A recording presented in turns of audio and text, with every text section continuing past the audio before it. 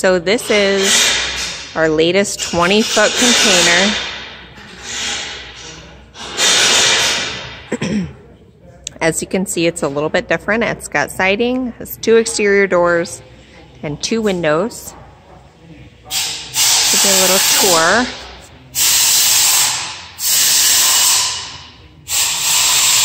A lot going on in this little container.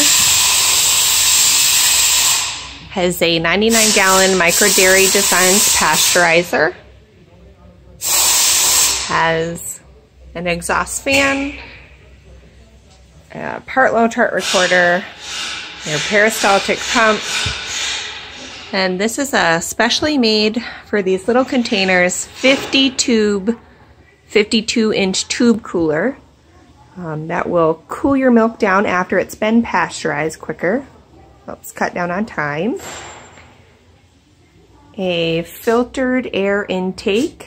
So this is a HEPA filter on a little fan that gives you a positive air system while you're processing. Keep flies out, have nice clean air. Carriage machine shop bottle filler and capper. A little heater. 200 amp electric panel. On-demand hot water heater.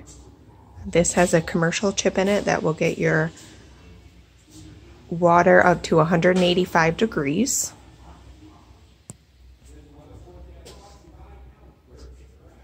A double utility sink with a little shelf over it with brackets to hold your brushes.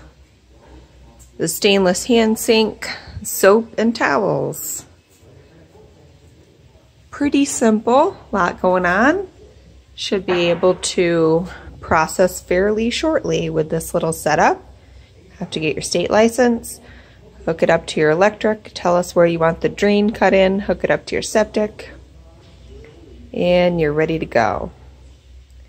If you'd like to see this in person, this will be at the Keystone Farm Show in Pennsylvania in January, and it will also be at the New York Farm Show in February. And you're always welcome to come by our shop and see it in person or see any of the other neat projects we have going on.